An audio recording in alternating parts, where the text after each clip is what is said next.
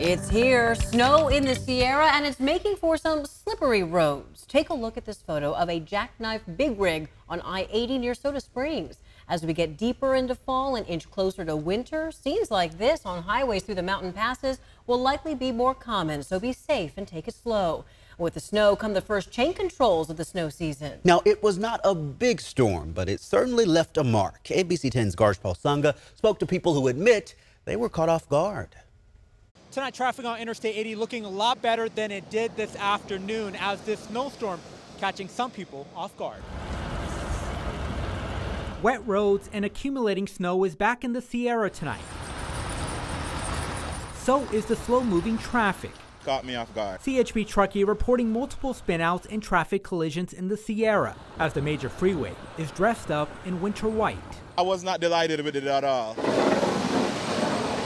The return of the wintry conditions forcing chain controls for the first time this season, catching many drivers off guard and chainless, like Jermaine Brown. I just went not even 15 miles, spent $500 to do this setup, so I was not prepared for this. I usually don't come in this area. It wasn't really that bad. David Parker drives through the Sierra every 2 weeks and believes chain controls were not needed if drivers just took a deep breath. If you just slow down, take turns, give each other room, there wouldn't be any problems, even if we had chains and it was 2 feet of snow on the ground.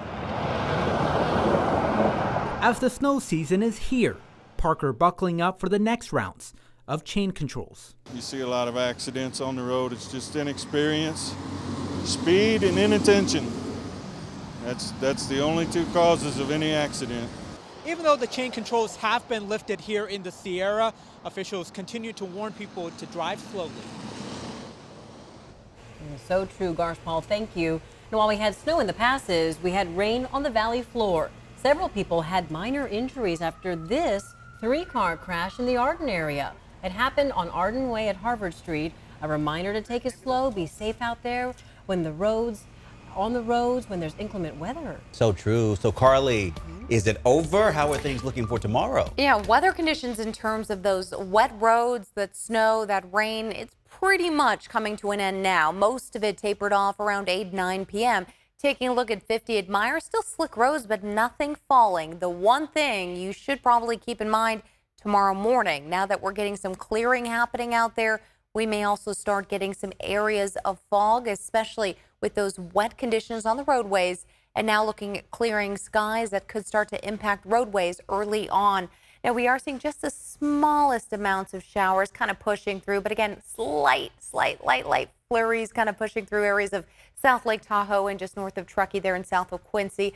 Otherwise, we are getting that clearing happening, and we really had 0 measurable rain for some areas of Sacramento, up to about 2/100ths of an inch, so very light rain.